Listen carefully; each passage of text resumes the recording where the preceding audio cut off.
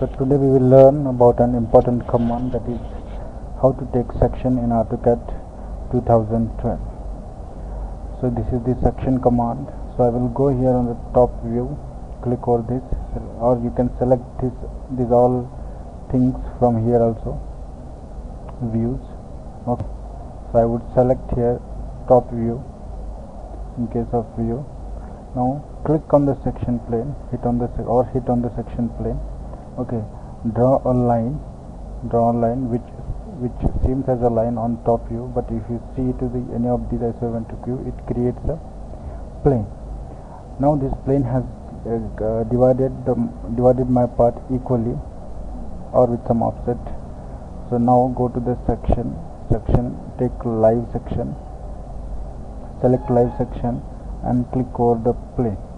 Here you find the section view. Here you can see the section view. Okay, so now I can also generate the view. I can also generate the cut view or section view in 2D. So here we have a generate section. Okay, now click on the generate section. Here should select the section plane, click on this square box to select the plane. So this is my plane. Okay, now here 2D or 3D, I want 2D, which is elevation. So click over the 2D and say create. So here this is your section view. Okay, to specify the intersection point, I would specify it here.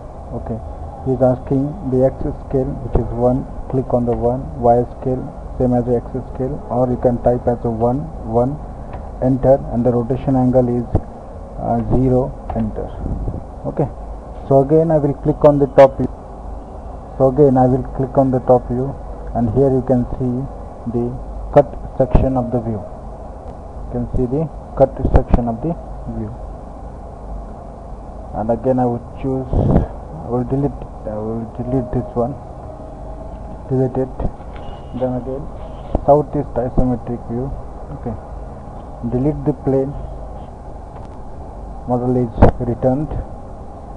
Okay, so again I will click on any of the side view, front view or top view. So I would click on the front view. Okay, so I want this view to be generated in 2D.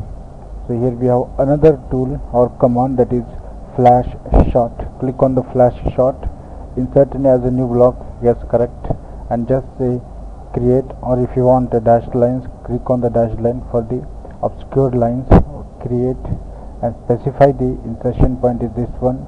What is X factor is 1, Y factor is out, rotation is 0. Where we have, yes, it is here. Click M, enter. So here is the base point.